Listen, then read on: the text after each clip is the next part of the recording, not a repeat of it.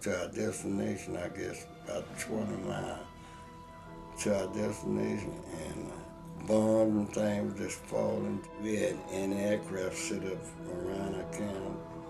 At night, the Japanese and them would come over in them suicide planes, and so we'd have to get out our bunks and get in our foxhole. And that plane would come over, and you see, boy, you see all them bullets in there. This trace, it would light up the hole. There's so many bullets in the air. It just look like daylight. And then you see that plane going down in the plane and shot him down.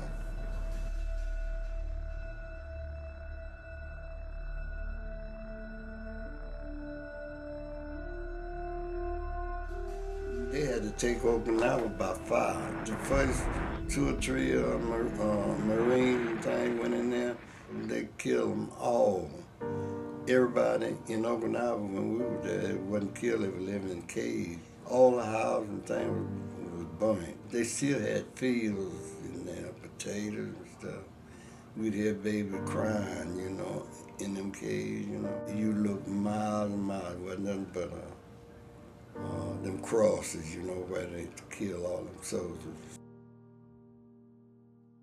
So in Okinawa, they had a suicide mountain, I guess about 200 or 300 feet deep. A lot of them keep from being captured, they jump off that cliff, that suicide cliff they call it. Or they kill themselves, keep from being, you know, the American killer.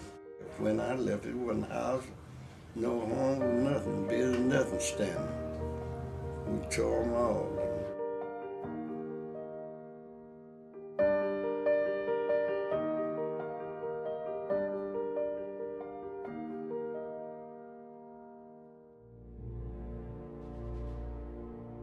We were supposed to go for the invasion in Japan.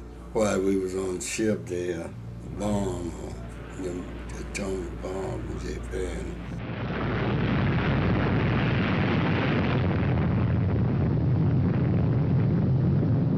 When they first dropped that atomic bomb, it wasn't as powerful, so they had to drop another. And I think that second one, and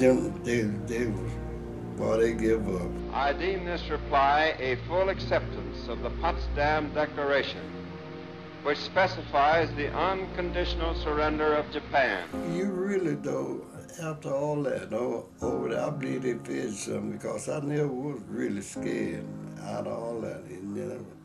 I never was, you know, frightened.